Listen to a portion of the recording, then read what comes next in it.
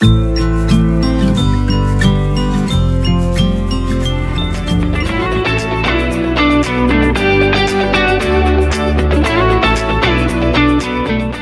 and welcome to another episode of Graham and Ann's Great Adventures.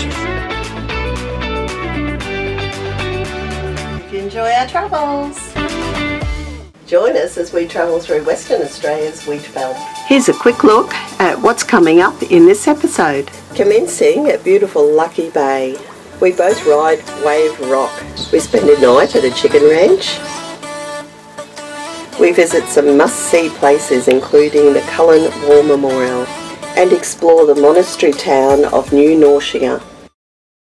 Lucky Bay in Cape Le Grand National Park would be one of the most stunning and amazing beaches you can visit anywhere in Australia.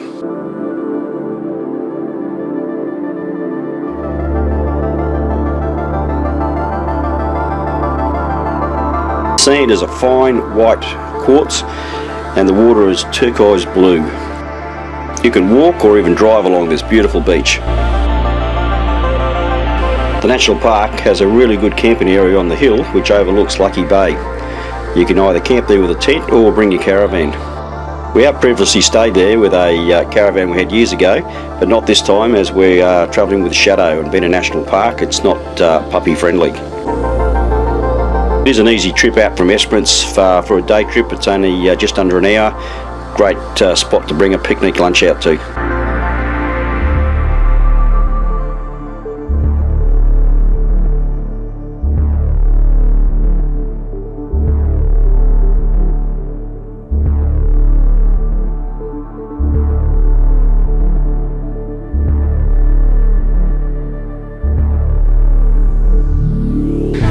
Hellfire Bay, another beautiful bay in the National Park, thought to be named from the discharge that happens over a ship's mast called St Elmo's Fire.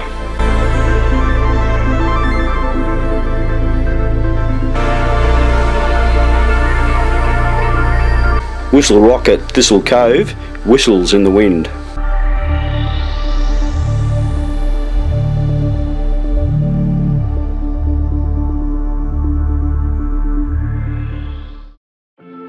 Esperance also boasts some of the best beaches in Australia.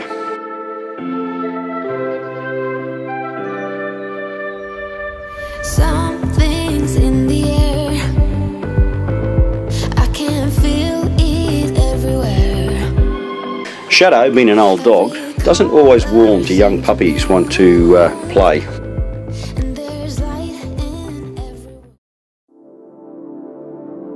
No trip to the Wheatbelt is complete without surfing Wave Rock. Captivating surfers from all over the world, we mastered the 15 metre high, 110 metre long break without a problem. Rocks formed from multicoloured granite. Coming to the top of Wave Rock, we found other different rock formations. Also ponds and various coloured wildflowers, plus a very commanding view of the whole area. Also close to Wave Rock, a little known, is the Hippo's Yawn. We climbed inside the Hippo's Yawn for a quick photo shoot.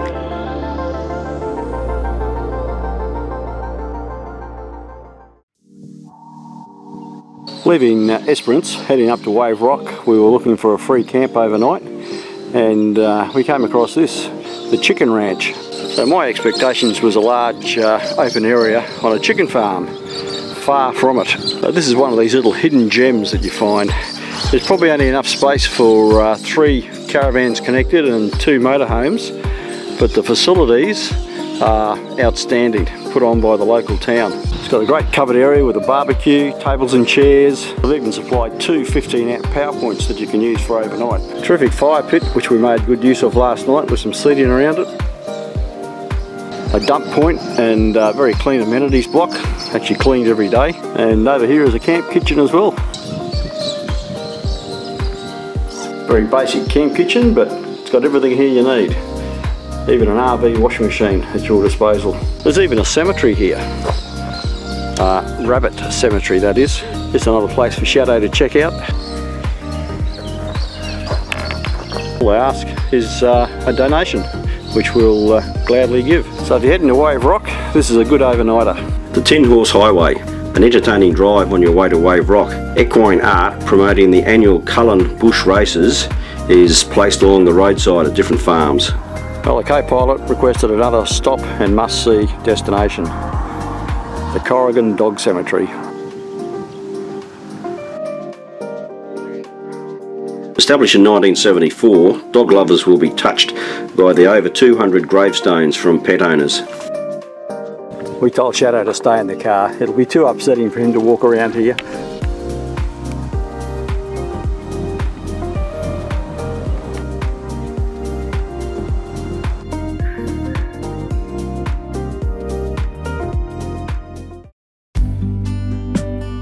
Many men from the local Condon district fought in World War I. This silhouette honours those soldiers from the Light Horse Brigade, as well as the other service personnel.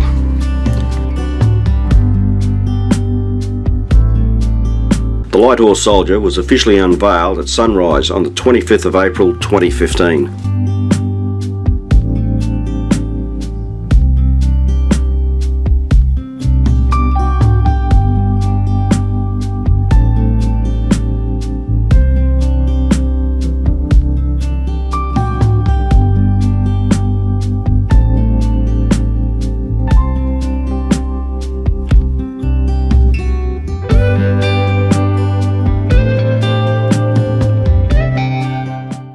Approximately 120 kilometres northeast of Perth is the historical town of New Norcia.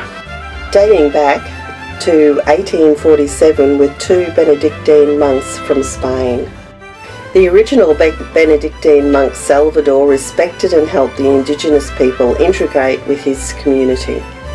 In the 1950s, over 230 boys and girls attended the school, from indigenous to overseas children from wealthy families. Today there's 5 monks that operate the monastery. They offer a program of study weekends and retreats at the Institute, and also offer tourists a tour, museum and art gallery.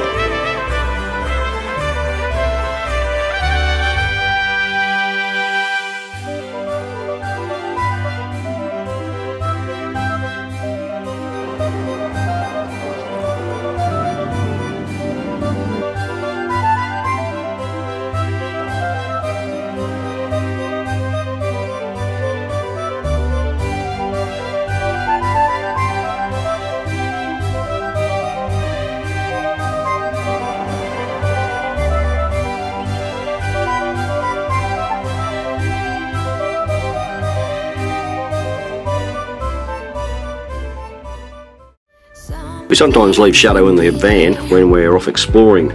Always interesting to see what he gets up to as we open the door when we return. Hope you've enjoyed our drive through the Wheatbelt. Thanks for watching. We'll be back soon.